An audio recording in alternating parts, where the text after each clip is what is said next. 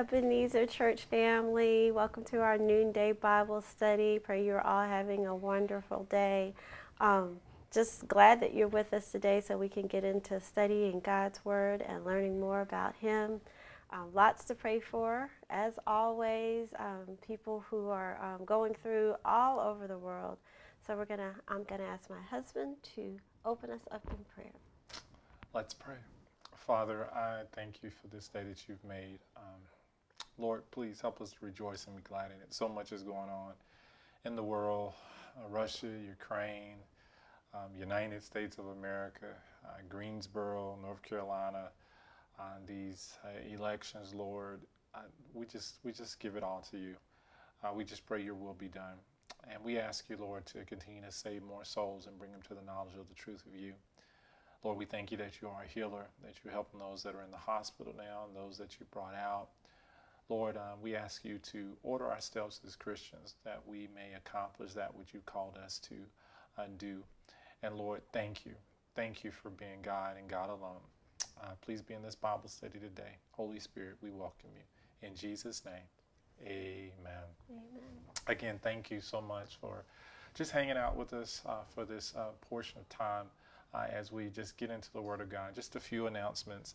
Thank you for staying connected to ebcnc.com. Lord has just blessed us so much as a church body. And for our friends and visitors, we thank you also for staying connected with us. We thank you for praying for our 8:45 in-person and 10:45 in-person services, and of course our 10 o'clock online virtual as we just continue to lift up Jesus. We've added another Bible study on Thursdays, in-person Bible study at 6 o'clock. That's Thursdays at 6 o'clock in person. We're actually in the book of 1 John. Has been going great, and we just praise the Lord for what he's doing in the midst of us. Our Bible reading plan for today, Bianca, is Numbers chapter 26, Psalms chapter 69, Isaiah chapter 16, and 1 Peter chapter 4. Amen. Happy reading. Our saying from the day from Dr. Berry, we don't often realize where we put our hope. We can seek sustenance, energy, or relief in the most transient, innocuous things, from our morning coffee to a vacation we've been anticipating for months. These things are not bad in themselves, but if they consistently or constantly serve as minor fixes in our daily lives, they can shift our focus. We can end up trading God's help for caffeine and a few days in the sun. So we've got to make sure that we really keep the Lord first. And we do. We have a lot of just small fixes in our lives. And Christ is like, hey, I'm here. And the Holy Spirit is like, I'm with you. And so let's put him first. As we get into our lesson today, we've been talking about demonstrate a fully obedient faith.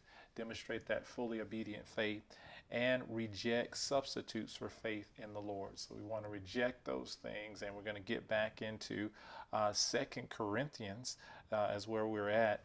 And I want you just to think about just how you can be used. Paul the Apostle in this section of Scripture is really challenged.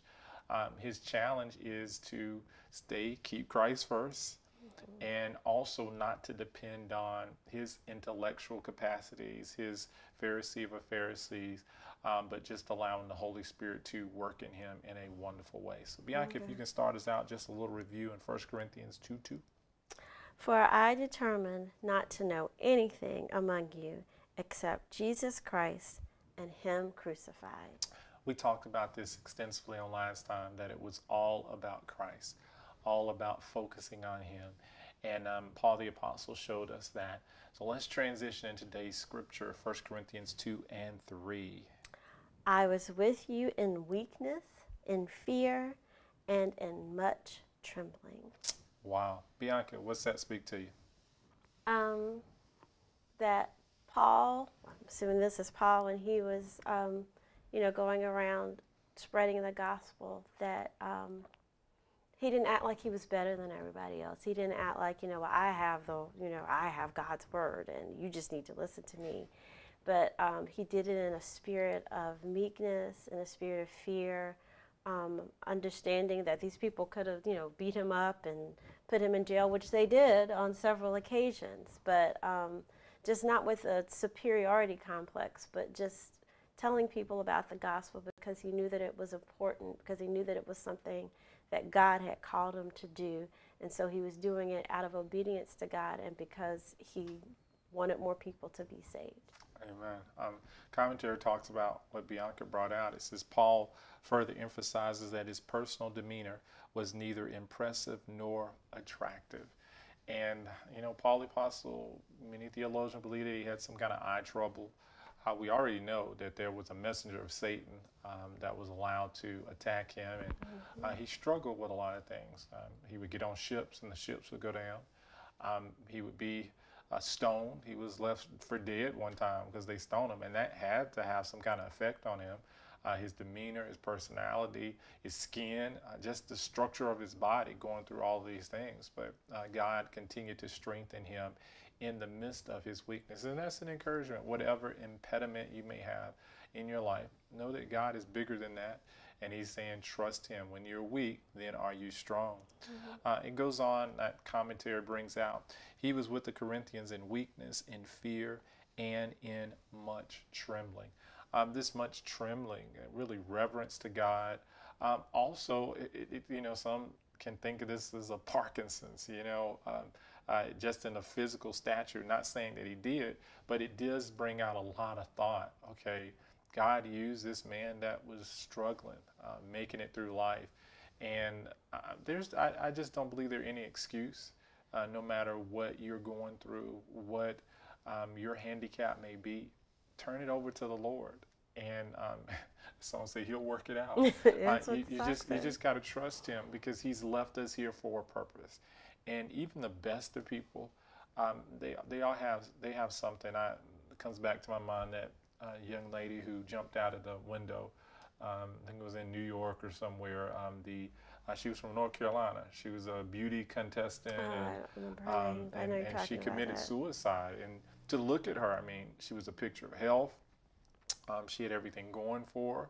She had this expensive apartment, but mentally and emotionally, there were something that was deeper, that was taking hold of her, that found a weak part. So even when you look at someone, you're like, well, if I was like them, if I had what they had, or if I was skinny like them, or if I was big like them, whatever it may be, please don't be jealous. Don't get caught up in that, because you never know what somebody else is going through. What's that old saying? Walk a mile in my shoes.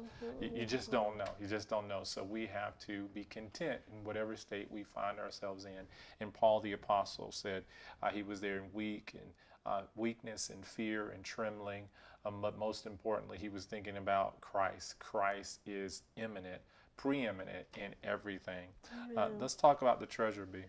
The treasure of the gospel was contained in an earthen vessel, that the excellence of the power might be of God and not of Paul. What does that mean to you, B? I mean, God could have come down and just shouted the news of the gospel. He could have sent angels like he did when Jesus was born, to send angels to everybody and, told us all, your sins are forgiven. Jesus has died. But he used people. He used earthen vessels to get the gospel out and to tell other people about it. And, just it makes me think, when you see something that's really shiny and clean, if you put something dirty next to it, it really illuminates how shiny and clean that other thing is. And I think that's kind of what this is about, because God uses us as earthen vessels. When the perfect news of the gospel comes forth, it really shines bright. The Lord wants us to depend on him in everything that we do. And that's where our power, our strength comes from, him and him alone. He himself was an example, that's Paul the Apostle, of how God uses weak things to confound the mighty. I love that picture of that little kid reaching up there and that lion reaching back, and there's a glass in between. But I just thank the Lord for that. Just how he can use the weak things to just amaze us. And think in your life. Think about, I think about our kids being born, and I was right there in the room, and I was like, oh my goodness. It's just amazing that a child can even go through that trauma and still survive. That a mother can go through that trauma and still survive. But God does amazing things. I remember We were told that our kids, they kind of bounce if you drop them, and one kind of slipped out, and I won't tell you which one, but they didn't bounce too much. But they recovered. They were strong in that whole process. And I think about when their heads were forming, and the cartilage was still there, and you could feel a little spot there. I'm like, Lord, it is a miracle that we are where we are, considering all the things that we've gone through. I just thank God for His grace and mercy in our lives. Let's look at this 1 Corinthians 2:4. And my speech and my preaching were not with persuasive words of human wisdom, but in demonstration of the Spirit and of power. Yes, yes. And Paul the Apostle's like, okay, I could have been, in my rhetoric, how I bring forth things. And this is tough. And we all have to trust Him. So many times we can go, okay, if I say this, I can save somebody. Or if I go down the Romans road, I can do that. No, it's all about Christ. Thank God for those tools and those assistants, but we always have to put Jesus first. Neither Paul's speech nor his preaching were in persuasive words of human wisdom, but in demonstration of the Spirit and of power. I do want to talk a little bit about this, that it was the power of God. So many times we can be talented. Michael Jackson, I use him as an example, very talented, gifted person. But there's some questions if he was saved, if he knew who Jesus Christ was. And so we could use it. I think that Michael Jackson would have been very effective if he came into, a Baptist church and, sang some songs and even gave an altar call. And he didn't even have to be a believer. I bet a whole bunch of people would have ran to the front. Yeah. I mean, it would have been just great. He would have left and went like, look at that, look what I did. But it has to be in the power of God, because that's where the true change takes place. Yeah. Some suggest that his speech refers to the material he presented, and his preaching to the manner of his presentations. Others define his speech as his witness to individuals and his preaching as his messages of groups. So however that is interpreted, Paul the Apostle says, I want to lift up Jesus first. What can we learn from this even in our day and time, Bianca?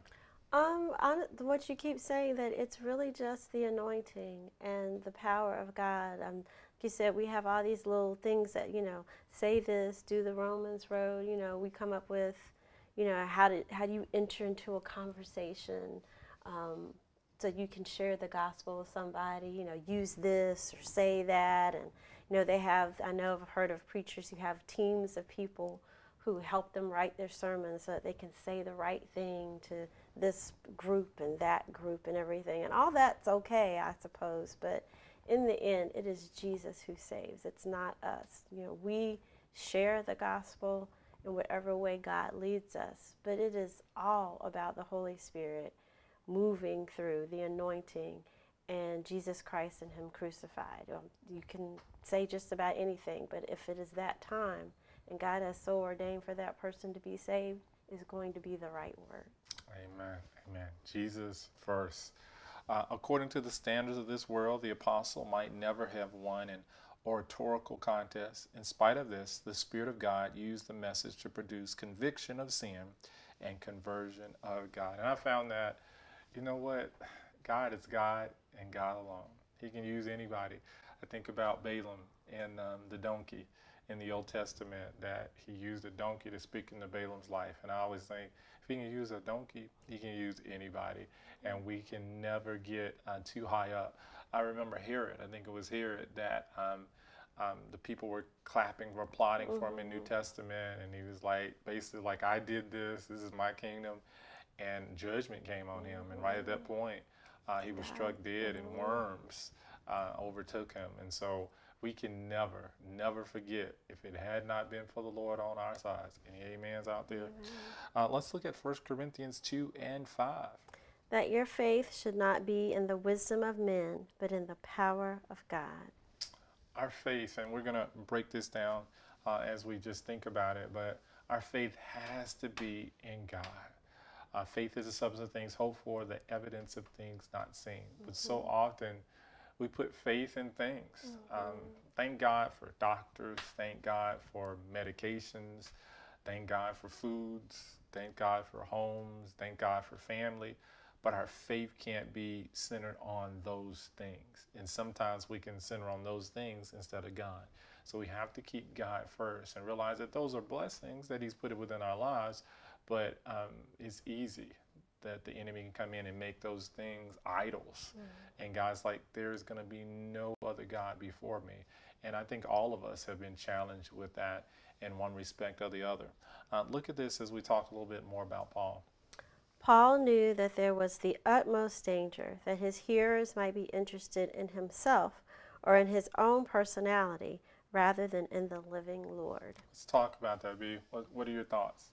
It's easy to happen. It is. It happens. I think it happens way too often in today's church that we follow a man, or we follow this group rather than following Christ. And so many people are like, well, I'm not going there anymore because I'm going to follow this pastor wherever he goes. And I mean, it's great if he's teaching and preaching the Word of God, but we have to be careful that we don't start following the man and not follow Jesus, not follow the Holy Spirit, because God is not going to share His glory with anyone. Amen. Good point. Conscious of his own ability, Paul goes on, of his own inability. I want to get that right. To bless or to save, he determined that he would lead men to trust in God alone rather than in the wisdom of men. So that should be our goal as Christians. We want people to trust in God and God alone, not in us. Paul the Apostle kind of summed it up like this. He says, follow me as I follow Christ. And so that is our whole purpose, okay, is we're leading people, but we want to get them to the cross. We want to get them to Jesus, that they can depend and trust on Him. And so many have depended on people. And thank God for good people, but we can't save you. Good people can't save us. Only Christ can save us. So we've got to get them to Jesus and encourage them in that. All who proclaim the gospel message or teach the word of God should make their constant aim. So Christ first, lifted up. And I want you to think about, how are you leading people to Christ? How are you encouraging people to grow in Christ? That should be our aim. That's our goal as we're being led of the Holy Spirit. 1 Corinthians 2:6 speaks a little bit more about this. However, we speak wisdom among those who are mature, yet not the wisdom of this age, nor of the rulers of this age, who are coming to nothing. Wow. I want to break this one down, because now we're really digging deep into the spiritual realm, and so many people want to get deep. Just read the Bible. I mean, it is a lot of deep stuff there. Here it says, first of all, the wisdom shown in the gospel is divine in its origin. And it truly is. There's a lot of knowledge, been to school years and years and years, great teachers, some not so great, but there's a lot of schemes. I was talking to my kids the other day about economics, and just the things that I learned in economics, and economic cost, and all of these things, and just a lot of theories, so many theories. I'm like, oh, that's so smart. And I remember math class, and I had to take a calculus class, and I was like, oh my goodness, this all of this intellectual stuff, and you think about Einstein, and how smart he was, but yet he was socially awkward, but the scriptures, when you get into it, you just know it's deeper. It goes to another level. There's some logic in there, but the logic without the Spirit of God is nothing. And this is why this is an inspired word. When you read Song of Songs, you read Ecclesiastes, you read Proverbs. I had my kids and my family, we read years upon years through the book of Proverbs, a proverb per day, and just really meditated on it. So we would go through Proverbs, the entire book every month, because we wanted to know the wisdom of God. And it has blessed us. It helped us so much to discern and hear the voice of the Lord. Let's talk about we speak wisdom. We speak wisdom among those who are mature or full grown, yet it is not the wisdom of this age, nor would it be wisdom in the eyes of the rulers of this age. Saints, as we're growing in the Lord, our ways are a lot different, or will become a lot different than this world. We're going to stick out more as darkness is approaching. And 1 John talks about the spirit of the Antichrist. It is already here. We've got to be aware as we walk closer in God and He directs us that sometimes it's going to seem like we're swimming upstream and it's going to be tough. But that's where Paul the Apostle talks about when he's weak, then he's strong, that he determined not to depend on himself. The wisdom of the world, their wisdom is a perishable thing, which like themselves is born for one brief day. It does. It passes away. I've dealt with people very knowledgeable, but that knowledge only went but so far, you know. But the wisdom of God, and that'll take us to eternity. Let's look at 1 Corinthians 2:7. But we speak the wisdom of God in a mystery, the hidden wisdom which God ordained before the ages for our glory. Wow. As we just pull back the layers and as the Holy Spirit is teaching Paul the Apostle, as he's writing this and is revealing, he's showing us where his total dependence was on. And that as we dig more and more into the scriptures, we start to realize, wow, God, you have done an amazing thing in our lives that we can even understand God's word. A mystery it talks about is a New Testament truth not previously revealed, but now made known to believers by the apostles and prophets of the early church. So we are getting this fresh revelation, even though, you know, this was 32 Jesus dies in 33 AD approximately, and this is probably written around 56 or so, 50s. It's still fresh revelation even to us in 2022.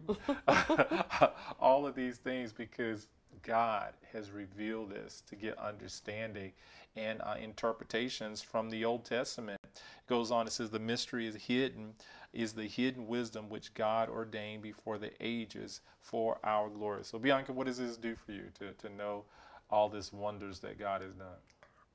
It makes me feel special that God thought about me. He didn't just, you know, so often we read in the Old Testament, we read about the Israelites and the Hebrew children and how God delivered them and did all these wonderful things for them. And, you know, we always kind of treat the Jews as special, and they are. They're God's chosen people. But God, it is almost like God reserved a special piece for us, for those of us who came after the resurrection of Jesus Christ, and for the Gentiles, that we have a new covenant based on better promises. He didn't forget about the Old Testament and the Jewish people, but he saved a special place for us. We are so blessed. All of us who are in Christ are so blessed. Dealing with this mystery, another layer, the mystery of the gospel includes such wonderful truths as the fact that now Jews and Gentiles are made one in Christ. Yes, we have been grafted in as Gentiles into the body of the family of the Lord, and that is so wonderful. Only God. That's the mystery, how he can do that, how he can make us one of his chosen ones. I remember that the woman, Samaritan woman, I believe it was, who came to Jesus' feet, and she wanted a healing from her daughter, and the Phoenician woman, and Jesus said, "No, this is only for the house of Israel." And she said, "Even the dogs get the crumbs from the table." And Jesus, like, my goodness, that's the kind of faith I'm talking about. And so this whole process here of how God has allowed us to come into his family, it's beautiful. That the Lord Jesus will come and take his waiting people home to be with himself. That's good news, that he's going to come back on a cloud where every eye can see him, and we're going to be caught up to meet him. Those who remain, there are going to be some that will remain, but those who have passed before that, we're going to be with Christ. To be absent from the body means to be present with the Lord. Look at this next part. And that not all believers will die, but all will be changed. Amen. We will be changed. That is such good news to know that it does not appear what we shall be, but we know when we see him, we shall be like him. That's that 1 John chapter 3, that we're going to be changed to be more like him. Let's get one more verse, because this is just beautiful to think about this. 1 Corinthians 2:8. Which none of the rulers of this age knew, for had they known, they would not have crucified the Lord of glory. It's so deep that even the enemy didn't understand what God was up to. And he was doing all he could do to prevent it. And he was just like falling into God's plan, because God knows everything. The rulers of this age may refer to demonic spirit beings in the heavenlies, or to their human agents on earth. And so this whole process, God had given total victory over the enemy. No matter what he tries, even now, God is still faithful. They didn't understand. They didn't understand the hidden wisdom of God, Christ on a cross, or realize that their murder of the Holy Son of God would result in their own destruction. Wow. From the foundations of the earth, God had this plan. Genesis, even with Adam and Eve, it wasn't like it just slipped in. God knew it. He was in control, but there was a bigger plan that was working for our benefit. And that's good news for us. Had they known the ways of God, they would not have crucified the Lord of glory. Thank God for Jesus. Amen. Thank God for the plan. And thank God that we have been delivered, and that he desires more people to be brought to the knowledge of the truth of him. And I want to encourage you. I think so often we take for granted what we have. Let's not do that. Let's seek him more with our whole heart, mind, soul, and strength, and tell others that Jesus lives and he's coming back. Bianca, any final thoughts? Just going back to that specialness, which is something I just really thought about during this Bible study, and even how God's plan, through all of this, like we said, if the rulers had known how Jesus was going to be glorified through this death, they wouldn't have done it. But God orchestrated this whole thing so that we could be saved. And that's just a beautiful thing, that he just literally moved heaven and earth so that we could be his children. Amen. Let's pray. Father, thank you. As just thinking about what Bianca just said, and that we can talk to you, that is just amazing, and that you hear our prayers, and that you've called us yours, that we are your children. Now, Lord, I just thank you as we go through the remainder of this day, the remainder of this week, that our lives will glorify you. And thank you that when we're weak, then are we strong, that we can depend on you. We just give you praise, honor, and glory in Jesus' name. Amen. Well, thank you for being with us, and until we meet again, shalom.